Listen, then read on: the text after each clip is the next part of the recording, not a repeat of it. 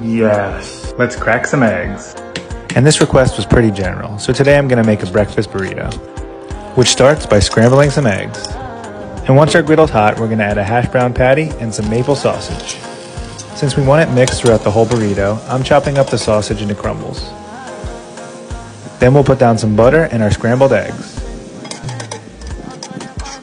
Throw in some shredded cheddar cheese. And they're done super fast. Pull off everything else and it's time to assemble. I like to add sour cream and hot sauce, so I'll mix those up first.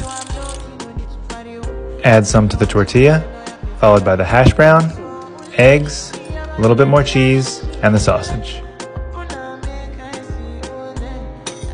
Now tuck and roll. And I like mine grilled, so back onto the griddle for a few minutes. Now that it's nice and crispy, pull it off and check out that cross section. Let's feast.